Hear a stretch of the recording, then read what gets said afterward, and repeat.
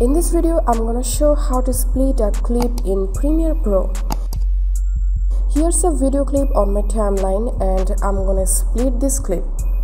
Take the playhead where you want to split the clip, then click on this razor tool. Then click on clip. Now this clip has been splitted. I'm gonna make another split here. Now there are a total of 3 clips. I'm selecting the move tool and I'm deleting the middle clip.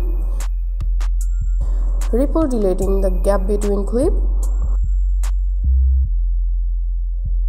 Also, we can select the razor tool by pressing C off keyboard and easily can split any part from our clip. That's it for now. If you find this video helpful, make sure to subscribe this channel. Thank you.